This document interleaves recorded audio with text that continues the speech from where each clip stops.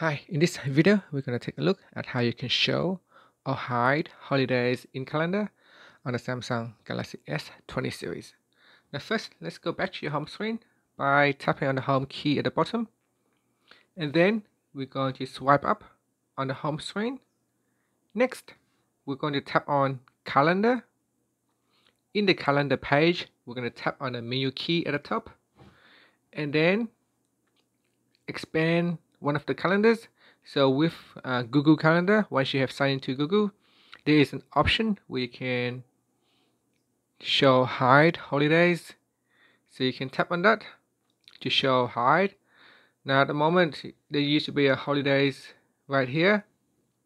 So I'm just going to turn it on. You can see it's got Queen's birthday holidays on the 15th of June.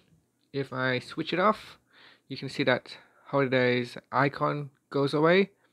And so that's what the holiday option is. You can see at the moment it's also shown in a green color, and over here it's also in green.